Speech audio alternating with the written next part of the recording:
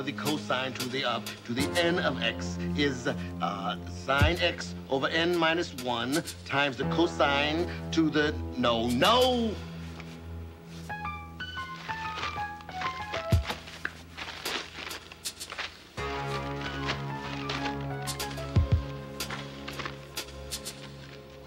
To the n minus 1 of x plus n minus 1.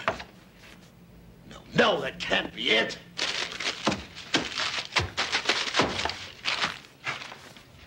N minus 2 over n minus 1 to the integral. Damn it! I'd sell my soul to get this thing right.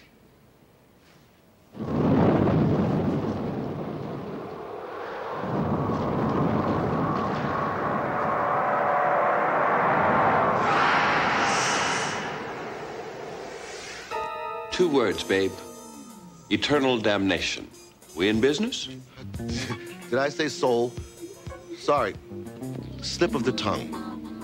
Sorry to waste your time. You're a busy man. I'm a busy man. We're both busy men. Let's go somewhere and find a place to be busy.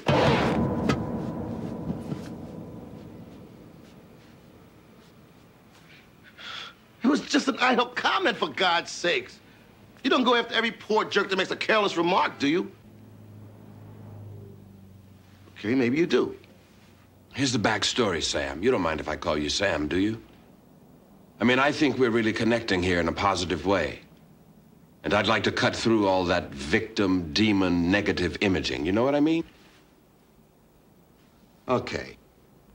Here's the deal. All that mathematical lingo you were spouting, it's beautiful, man. It's like poetry. It brought tears to my eyes. Just happened to have the right phonetic structure to be a good old-fashioned demonic invocation. Especially with that neat little curse woven into it. We talking high concept or what? Yeah, well, you can just go back to whatever Stygian depths you came from, fella, because I have no intention, thank you, of selling my soul for the solution of any equation. Stygian depths. I like that. You mention Dante to most people these days, and they ask you how you liked gremlins. You got class. But no can do, babe. You see, we took an option on your soul the moment you summoned me. I'm just a sub-agent here to close the deal. It's all a formality. In other words, you're damned if you do and damned if you don't. But that's not fair. Of course it's not fair. We're evil. Look it up. What is it with you guys and souls anyway? I mean, what do you do with them all? Us personally? Nothing. We're strictly a distribution company. We purchase them, process them, and after a reasonable markup, sell them to one of the big chains. Big chains? Right. Like, for instance, this one client, overlord of one of the outlying dimensions.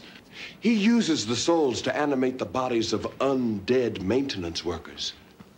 Man, he must go through 2-3 million a year. Him we give a bulk rate. Okay. So much for opening rituals. Let's cut to the feature attraction. These are the rules. First, you get to ask me 3 questions about my juice. You follow me? Juice. As in power, abilities? Beautiful, Sam. You know, for creatures with the IQ of a flatworm, relatively speaking, you humans can be pretty clever. So anyway, after you ask me the 3 questions, you get to ask me one final question, any subject which I have to answer, or set me a task which I have to perform. If I fail to do so, your soul goes into turnaround and you're a free man. Really? First question. Yes, really. No, I didn't mean to... Sam. We've been over this before. Evil, remember? Right. I keep forgetting. Oh, I should warn you, though. The last time anyone came up with a question I couldn't answer, or a task I couldn't perform was... What year was the Peloponnesian War, anyway? First. I mean, second question. Are there any physical or temporal limitations to your abilities? Not a one, babe. I can go faster than the speed of light, or make 2 electrons in an atom occupy the same quantum state as easily as you can blow your nose. I can do anything, go anywhere. And I have access to every bit of recorded information in the omniverse. What a guy, huh? My next question affirms a corollary to the first. Poetry. Sheer poetry. I know just the buyer for you. There's this world where the dominant life forms are a race of living, sentient binary digits. You could be a decimal. In time, work your way up to a fraction. Is there any place in the universe, in all of being, where you could go and not be able to find your way back here? I hate to lay these negative vibes on you, Sam, but no. I could scoot over to the Andromeda Galaxy and back in a microsecond, faster if I don't stop for lunch. I could go to, say, what would be Berlin if the Nazis had won the war? Or 21st century Rome if Alexander had lived to a ripe old age. And I gotta confess, Sam, I had higher hopes for you. Trying to find a place I couldn't come back from. An old wheeze. Last time anybody tried it was back, must have been 5th century BC. Didn't work then, won't work now. Now, finally, ask me. A question I can't answer, or a task I can't perform? Not a question. A command. Lay it on me, babe. Get lost. No.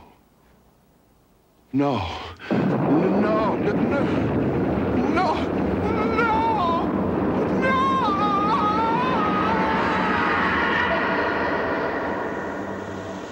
Another of our continuing tips on what to do if the devil shows up on your doorstep.